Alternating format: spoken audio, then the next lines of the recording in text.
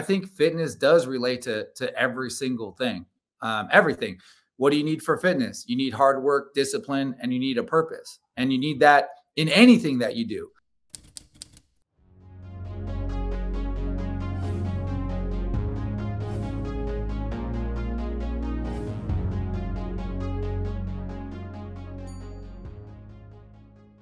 Hello, and welcome to this week's episode of the Real Estate Investors Club podcast. I'm here today with Steve Hotchman. And, once in a while, I like to have not specifically real estate people on the show. Steve is into fitness. I have had as listeners know, I've had my own dabblings in fitness. And so I always find that some of that knowledge, the mindset knowledge, is transferable to whatever aspect of life you want to use it for afterwards. But without further ado, Steve, welcome to the show, and tell our audience a little bit about your journey through life that's led you to be sitting here with me today. No, thanks for having me on, Terry. And yeah, I think fitness does relate to every single thing, everything. What do you need for fitness? You need hard work, discipline, and you need a purpose. And you need that in anything that you do. So I can relate to fitness to anything, whether it's business or parenting. We could get into all that. But yeah, so me, so I started off, actually, it's really weird. When I was like 5, I knew there was something kind of off with me. And I got diagnosed with Tourette Syndrome actually at age 6. So I don't know if I willed it out of my body or if I just grew out of it. Some people do grow out of it. For me, it was later on, right before high school, I kind of grew out of it. I had everything, all the symptoms, the whole thing. It kind of made my life sort of hell because no one wanted to really associate with me. I was like the weird guy that made a bunch of noises. And because of that, my personal development was way behind. Like my social skills, my personal development. And so going into high school, my sophomore year, I had a friend. I had like one friend, and he was playing football. And he said that you're allowed to hit people as hard as you can. You can even actually try to hurt people if you want, and you won't get in any trouble. And so I had so much aggression. I thought that would be really cool. So I went out for football, and I really didn't care if we were playing a game or a practice or if it was on my team or the other team. I just really went out to murder people, to be quite honest with you. And that led to me getting a scholarship to University of Miami, and within 3 years, full scholarship. They were #1 ranked in the nation. I played with Warren Sapp, The Rock, all those guys were on my team. And then after that, well, actually during that high school, my dad was a con artist. And so we kept getting kicked out of everywhere we lived. And so my senior year, while I was trying to get a scholarship, we were living in a car. And it was kind of weird because I went to sort of a rich high school, but I was like super poor and living in a car. And I never thought I was my situation, Terry, but I just didn't want to be in this situation. It sucked living in a car and eating like hot dogs and ice water and stuff like that. So I just used my body to get a scholarship. And but I was still real behind on a personal development level. And I ended up dropping out of college my senior year, and I was homeless again. And I remember the moment I was sleeping on a floor in this like ghetto Fontana apartment, and there was gunshots outside. My dad actually was on the couch of this apartment. Neither one of us rented it. We were staying at someone's apartment, and there was an ash about to drop on my head because he fell asleep with a cigarette in his mouth. And I felt something on my chest, and it was a cockroach. And that was like the moment, like everyone has a rock bottom moment. For me, that was my rock bottom moment. And from that point on, I really dedicated myself to personal development. At the time, I was like 300 pounds. I was obesely overweight. I had anxiety, depression. I had everything. I didn't really have depression, but I had a lot of anxiety. And working out really helped me. And so I learned how to eat right. My friend became like a microbiologist, chemist. He, 25 years ago explained to me like really how it works. Not all the bullshit you see on the internet, but like really how nutrition works. And I ended up getting really lean really fast. People started noticing. And next thing you know, I went from being homeless to having a 6-figure training business. And then within 2 years, owning a 7-figure personal training studio. And then I opened up six-figure indoor boot camps. And at the time, they were all done in the park. that led to me co-creating the world's largest boot camp franchise, which is Fit Body Boot Camp, which I sold about 10 years ago, opened up a whole bunch of more indoor boot camps that were privately owned, started an online coaching business to help people with their mindset and with their health and fitness and life goals. And I just finished writing a book. It's in its final stages of editing. It'll be out in February. And that's where I'm at now. My goodness, Steve. So much there. There's like so many questions I want to ask. I think first of all, just like, so this is a Canadian show. Your American stories, man, whenever we have American guests on here, your stories are just so much more hardcore than ours. So,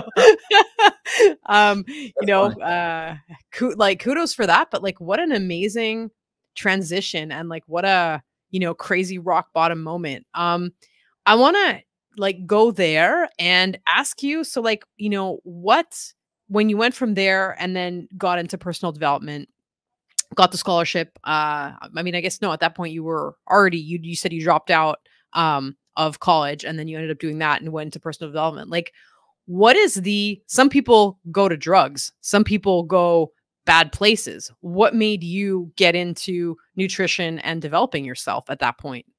Yeah. So to be honest, so my first year of college, I blew out my ACL. So I had ACL reconstructive surgery, and I wasn't good at school anyways. So I was like really struggling there. And my dad calls me and says that he got busted for check fraud. He's going to go to prison, but he's not going to go to prison. He's going to kill himself unless the freshman in college with a blown out ACL, gets him $17,000.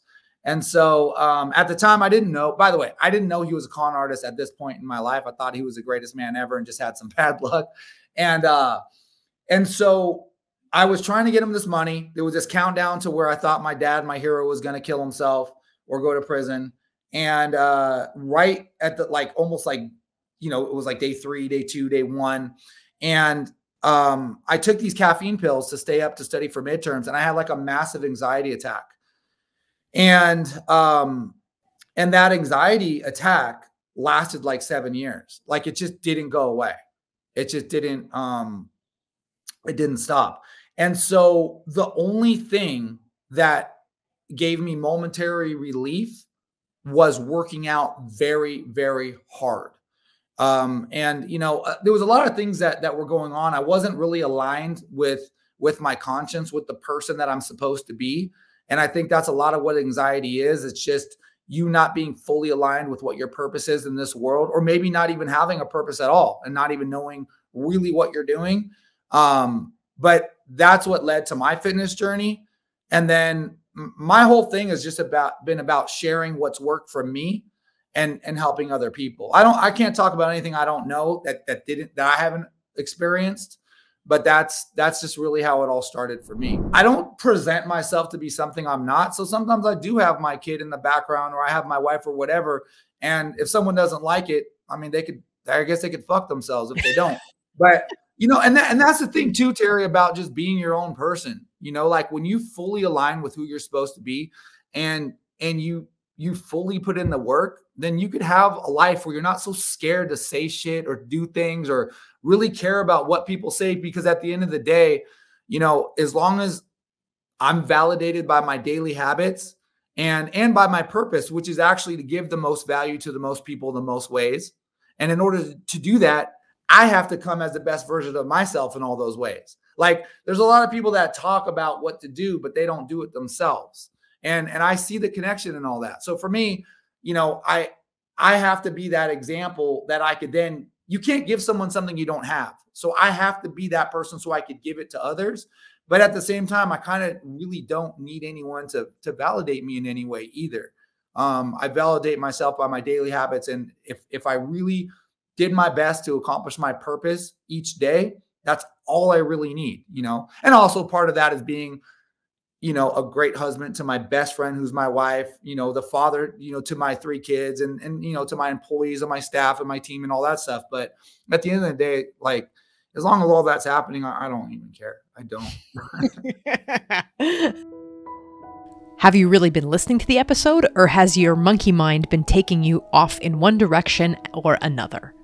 Our mental habits can be our biggest assets or our biggest liabilities as we pursue certain goals. For me, the biggest performance gains have always come from training my mind. In my book, Mindful Landlord, I talk about how you can train your mind and how you can apply some of these strategies to your journey in the real estate field. The book is available on Amazon and also on its website, mindfullandlord.com. Now I'll stop evangelizing for the power of mental training and let you get back to the show. All right. So tell me, let's now go to the fitness part of the journey. So I get that, as a way of a doorway out of anxiety. And like I've, suffered from anxiety myself. I had a time in my life where I had panic attacks and, I had a martial arts career. And so there was a time in my life when the only way I could get away from that was go to the gym and work out. Yeah. I understand intimately what that's like. How does that then turn into, I guess, hacking your own health? How do you imagine that mind-body connection? Because that's definitely like something that I've, experienced, and that like maybe I've struggled to translate a little bit for my audience, but you as the specialist on that, how does that work? Most people do it wrong. And what they do is they try to lose weight or they try to get fit. And to be honest, that's the worst reasons. And that's why a lot of people go up and down. And for me, what I do is it's not even about me. It's not about me at all. It doesn't even matter what I want. It's about a higher purpose. So I connect everything I do to something higher. So for instance, this is the easiest way to relate. You ask most parents what's the most important thing in the world to them, and they're going to say their kids. And so, okay, great. Your kids are the most important thing in the world. So when they're on their iPad and they should be studying, you tell them, hey, you need to get off your iPad, be a little bit more disciplined and study because that's what's good for you. But they know that mom or dad has 30 extra pounds around their waist and doesn't want it. Like it's really hurting them. It's causing them pain. It's making them not confident. They hate their body. They're just not really aligned with who they are. But they see mom grabbing or dad grabbing the donut instead of the healthy food. But then they tell their kids what to do in their lives. And so I always relate everything to a higher purpose. So it's not even that I want to eat healthy. Like I like eating healthy, but it's not even about me. Like how can I be that example for my kids and tell them to do anything in any area if I can't even control myself in these areas? And so I think that's where a lot of people screw up is they have a weight loss goal. And it's never about the what. It's always about the who. Who is losing weight? Who looks a certain way? And when you focus on the who you want to be, you look like who you are. So when you see someone walking around and they're not happy with their body, it's because they're not happy with who they are, because who they are allowed themselves to get that way. So even with my coaching clients, I don't weigh them. I don't measure them. I just focus on creating them into who they're supposed to be. And then they look like who they're supposed to be. So how do you change who you are? I mean, that's a really profound question, right? Like where's the lever there? It starts with having a purpose. Most people go through life with no purpose. If you ask somebody, like if you ask 100 people in a row, if you go, what's your purpose? Like out of 100 people, maybe if you're lucky, one will bust out their purpose to you. They'll say, my purpose is blah, blah, blah, blah, blah. Most people will go, what is my purpose? That's crazy to me. Like, Terry, that's insane to me to go through life and not know what your purpose is. How do you get anything done? How do you do anything? How do you measure anything you're doing against if you're doing what you're supposed to do? Because you don't even know what you're supposed to do because you don't have a purpose. So luckily, I found my purpose early on, and it sounds kind of bland and cliche when I say it, but trust me, it's not. It's to give the most value to the most people in the most ways. And those are words that a lot of people might say like, oh, it's like a mission statement or something like that. But that really is how I measure everything I do. Like the other day I was having my wife, she is my best friend. She's so much better than me in every area that I don't know why I'm so lucky that I'm married to her. I mean it. I really mean it. We've been married 9 years and every day I wake up and I can't even believe it. But with that being said, like, anyone gets in like little arguments here or there. So we're getting in this argument. My ego was a little bit hurt. And I went into like, I'm a fighter myself. So like it doesn't take a lot to make me want to fight and win. And so we're having this little argument. And I want to win this argument, but mid argument, I stopped and I realized, is this serving my purpose? Can I give this value of winning this argument to someone and say, here's how you win an argument with your wife? You can't win an argument with someone you love. So immediately it like, here's my purpose. I'm going off my purpose, and I stop, I subordinate my ego, and I solve it with love, compassion, and just, make everything okay. And I don't mean like, don't address whatever issue we were talking about, but I'm not trying to win the argument. Now I'm trying to find a solution. Now I could give that solution to value as value to someone that's going through an argument. And so if I didn't have that purpose, then I probably would have just been arguing and then trying to win the argument. And it's like that with everything in my life. I'm not going to miss a workout because I coach so many people, Terry. I coach so many people. So if I'm missing a workout, how am I supposed to show up for them? How do I give them value? If I don't eat the right foods, how do I tell them what to do? Like same with my kids. You could just go down the line. So I think you asked, how was I able to bridge that gap between purpose or between my goals and where I am in fitness and where I want to be? And it starts with having a purpose and then associating that higher purpose than yourself. See, that's why it sounds so stupid about like your goal is to lose weight, because it's not, it's not going to be something sustainable because it's not important enough. You know what I mean? Okay.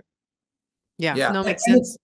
And sorry, Terry, I was going to say, because like we really do lie to ourselves all the time. Like how many times, you've probably done it too, Terry, right? I'm going to start eating healthier. And then like you don't. And then you go, okay, on Monday, or I'm not, all right, I'm going to hit all my workouts. And then you miss a workout, and if you had a friend that lied to you as much as you lied to yourself, you would hate that friend. You wouldn't even be friends with that person.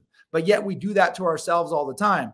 And, when you relate it back to business and real estate or whatever, if you want to start a real estate business, but you can't keep your word to yourself about the little things, then your subconscious mind is like, oh yeah, you're going to start this business. You can't even hold your word to yourself with your diet.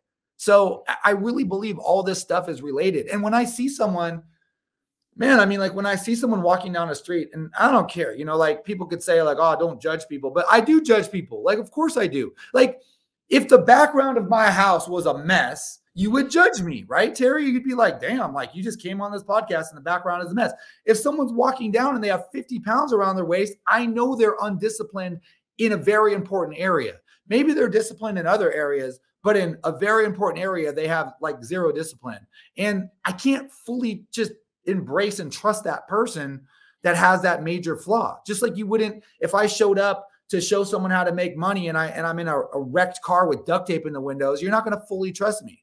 So I don't know why it's like this big thing where like you can't talk about someone's weight all of a sudden, like it's like we don't know this is really happening. But I think that's actually to the detriment of people, because I think it should be addressed. I think every flaw should be looked at, because there's no self-mastery with 100% without 100% self-honesty.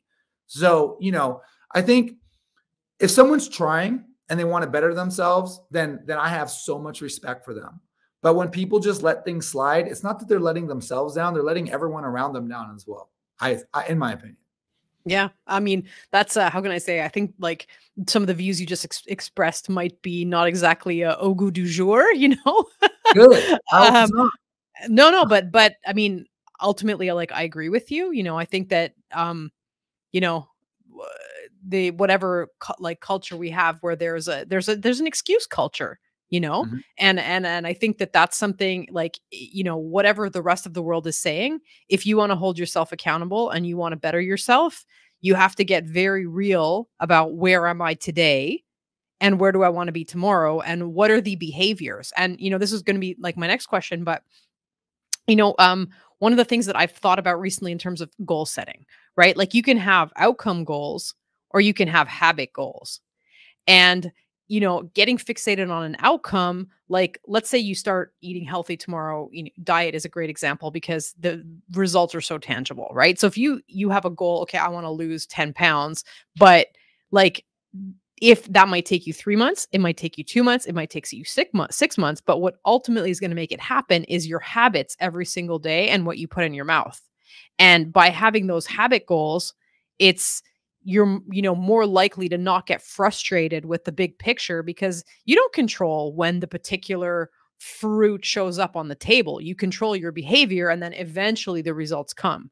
So I don't know. Do you have like when you take people through like goal setting, how do you prefer outcome goals? Do you prefer habit goals? Do you have like some kind of a place in the middle?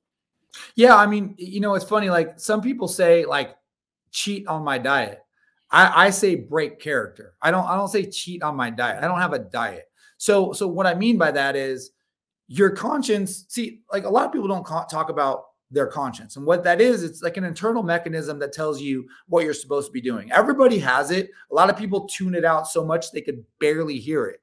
So the more you're aware of your conscience, the louder it gets, the more you could hear it, the more it's easy to make the right decisions. So your conscience is telling you, don't do something, don't eat that. And then you eat that, it's a character trait. It's not like I'm cheating on my diet. I'm breaking character. If my character is someone who follows their conscience, is disciplined, is a leader, who shows up and understands that what I do affects others and it affects the value that I'm able to give others, it's not about my diet. It's about breaking character. And so yeah, it really, I think that's the way I do it. That's so much different. Is that I really just focus on the who, like, who are you? Who do you want to be? And what does that person do? Like, what would the person that you admire does? And then we create you into the person that you admire in all ways, not just a couple ways, because that's a big problem. A lot of my clients are really wealthy.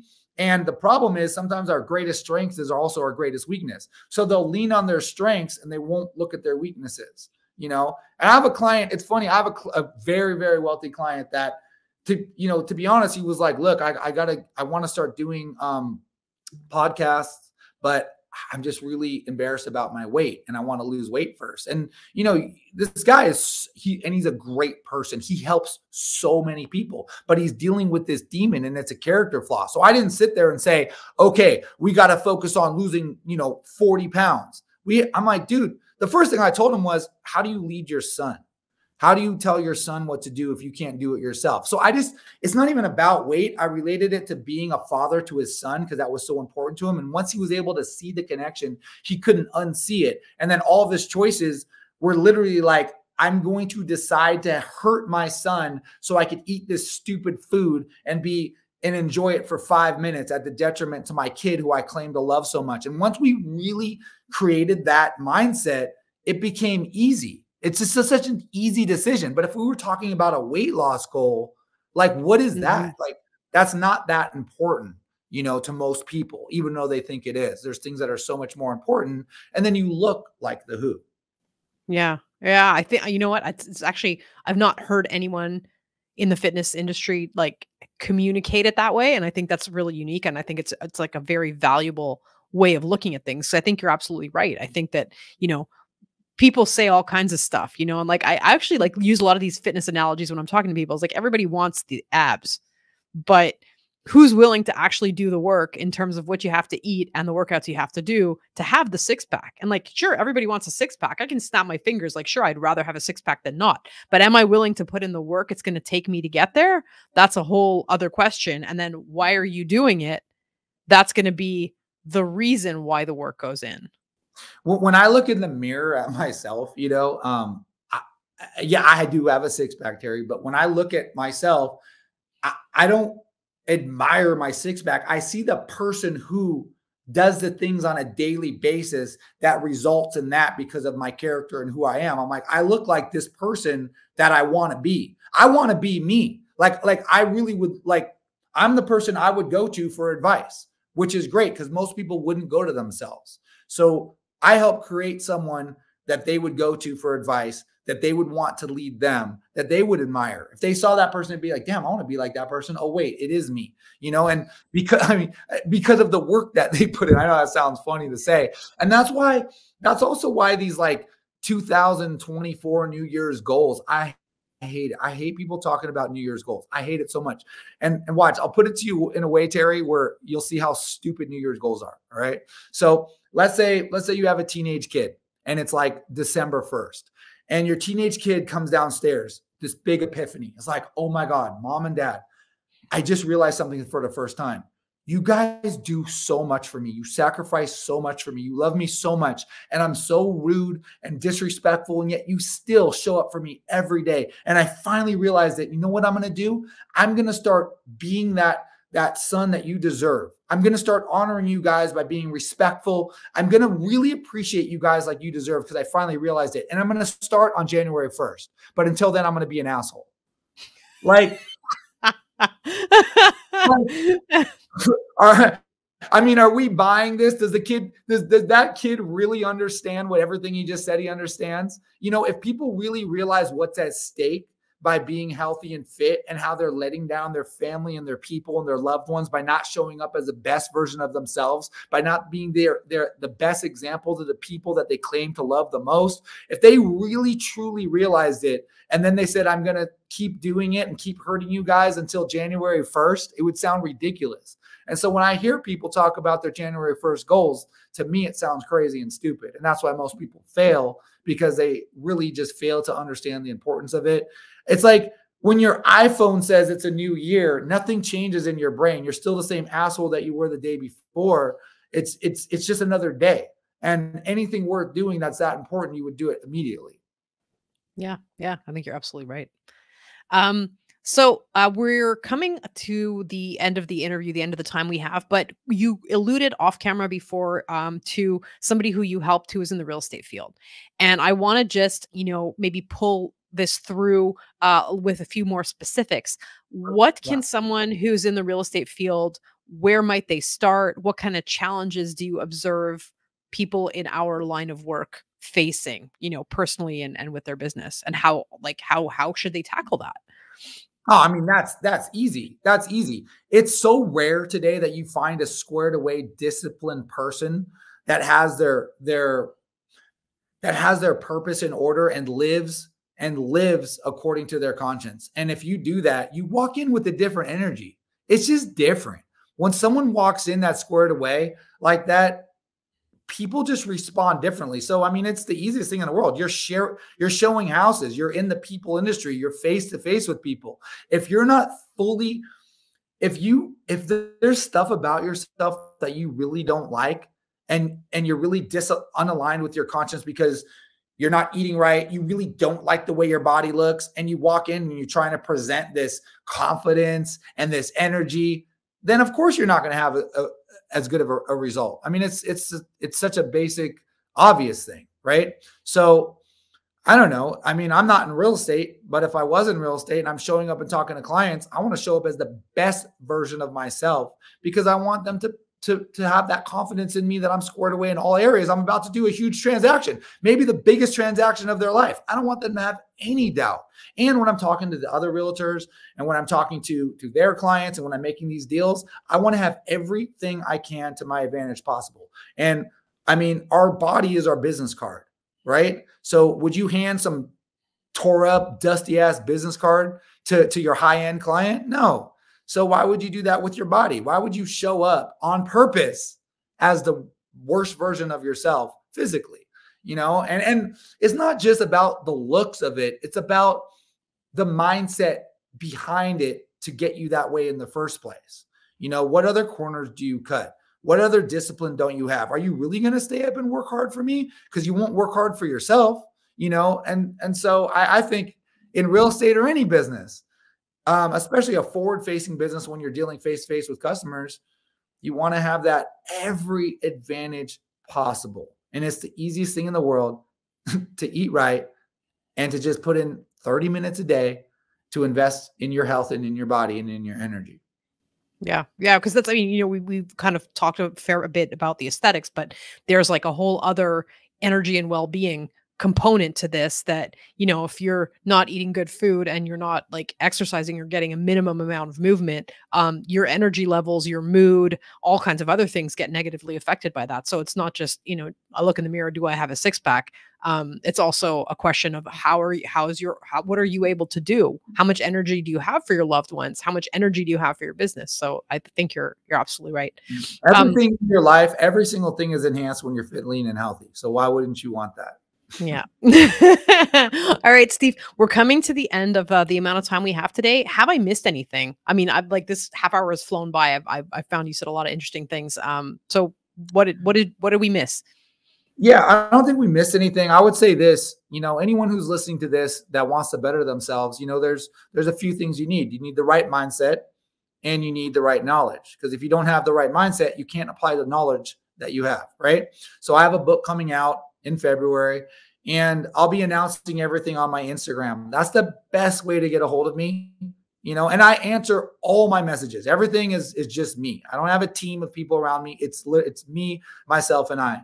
And so my Instagram is steve.driven, or I'm sorry, it's stevehockman.driven on Instagram. Just message me there and I'll help you.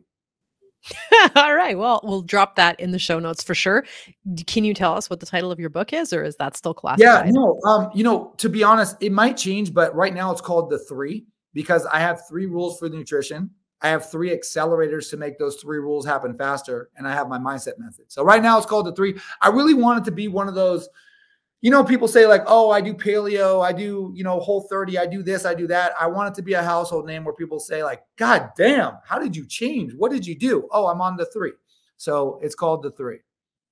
Want to tell me what they are? Or is that giving away too much of a secret? No, I'm literally, no pun intended, an open book. I mean, I talk about this stuff on my Instagram all the time, but there's 3 rules, okay? Rule number 1 is stay below 25 in the glycemic index. So a lot of people they've never even heard of the word glycemic index. And it's crazy because it's literally the most important thing for being lean. It's why I don't count calories and I really don't restrict the amount of food I eat or for my clients. So the glycemic index is a rating scale for how much your blood sugar goes up when you eat a certain food. So like broccoli is a 10, nothing really happens. A banana is a 55. So when you eat a banana, your blood glucose level rises really quickly.